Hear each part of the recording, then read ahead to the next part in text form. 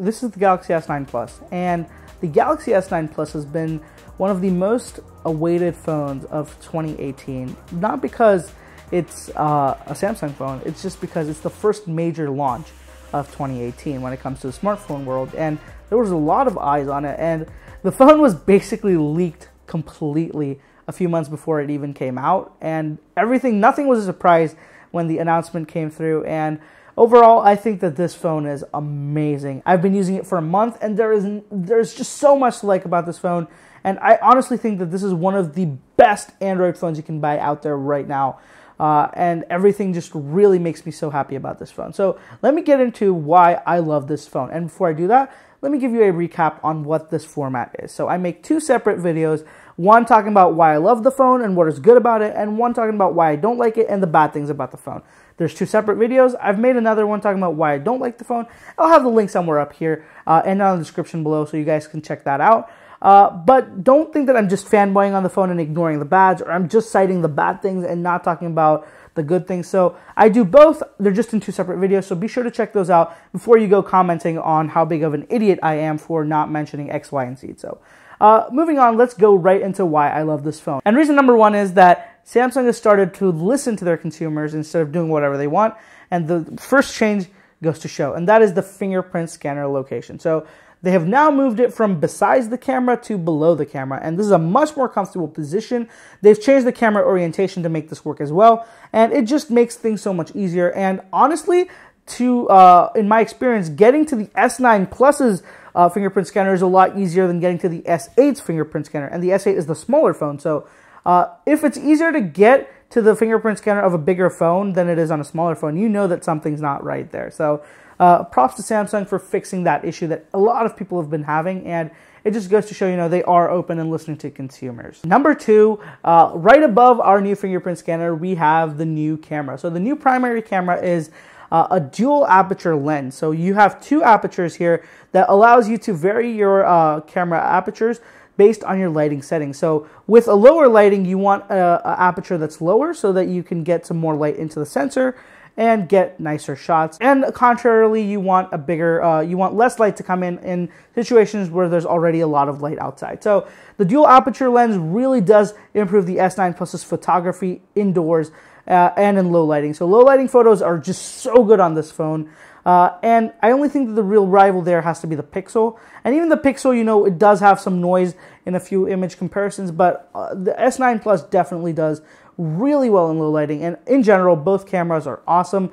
The front camera, the wide angle really makes things pop a lot more. And there's also that selfie portrait mode. So a lot of things going on there. Moving on, number three, the 960 frame per second 720p slow-mo recording. So now this may be a gimmick for a lot of people, but it's actually not. It works really well, and it really gives you some cinematic shots. And if you know how to work with it and play with it, you can get some seriously interesting shots out of this camera with that slow-mo mode. And I've seen a lot of cool examples of what people have done, and that really does add to the versatility of this camera and what you can do with it. Number four, the design and look. So I think I've been pretty open about the fact that I love Samsung's design language. I love the front curve and the back curve.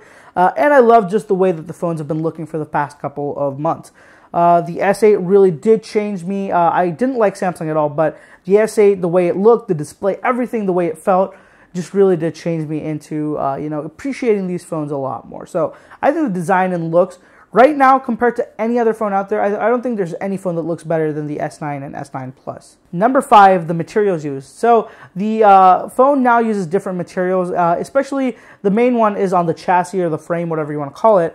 It now uses a aluminum 7000 series, the same thing that's on the iPhone 6s, 7, which really does improve the rigidity of the phone and also the durability. So it really does improve a lot in terms of durability. So you can be a lot more easy about dropping the phone or not having to worry about having the frame bend, especially since bending has been a thing for some people. But this chassis is definitely going to help with that. Number six, this is always going to be one of my favorite things about any Samsung phone, and that has to be the display. So the display on these phones is just amazing, and the way they look, the way that they perform, everything about them is awesome. They are slightly oversaturated in color, but that's actually what I prefer. And it really does make videos especially pop so well. if you watch something in 1440p or 2K, it just looks so good. I mean, the results are unreal. I'd rather watch content on this instead of my computer or my TV because of how good the screen is. And now with those dual speakers, and talking about dual speakers, let's get right into number 7. That is the dual stereo speakers. Now, I've been wanting this feature for a while. I really wish that the S8 had it.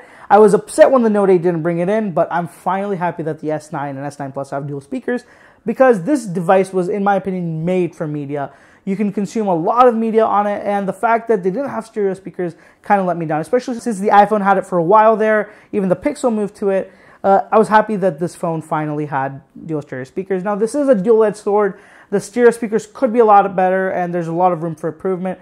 But the fact that they're there and they boost the usability of the phone, especially for media, really does help the case there, and I really am a fan of this. Number 8, and that is the customizable always-on display. So a lot of phones nowadays have these always-on displays. However, they're usually locked down to have only certain types of information. They only have one style, and you really can't do much in terms of customizing the way they appear. You can either go for a having it on or having it off, and nothing in between. The entire S8, Note 8, and S9 Plus, they give you customizable features. So you can customize what the clock looks like, you can customize what the notifications look like, you can have music controls on here, and you can also have a custom message, the battery. There's just a lot of customizability with this always-on display. You can change colors, so you can have actual colors instead of just the white screen here, and it really does make things look so much nicer. I think the always-on display just adds more customizability. Number 9, Smart Scan. So Samsung has now implemented this Smart Scan feature where you can, where it will use a combination of the iris and the camera to read your face and your eyes and unlock the phone. So it uses a combination of both. I'm not 100% sure how it prioritizes or which authentication factor it uses for.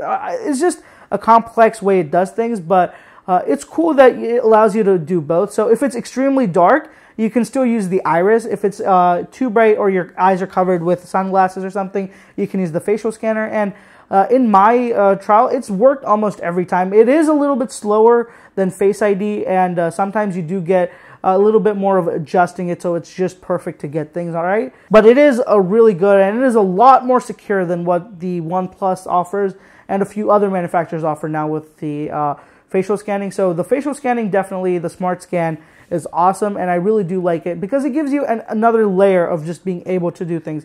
So you have the facial and you have the fingerprint, and just having options to authenticate biometrically is something that I wish that more manufacturers would do, Apple. And it really does make things a lot easier, especially in different conditions, because you're not always unlocking your phone in the same condition. Sometimes it's while you're driving, sometimes it's while you're on a desk, sometimes while you're in the bed. So, it's nice to have multiple ways to authenticate your phone biometrically.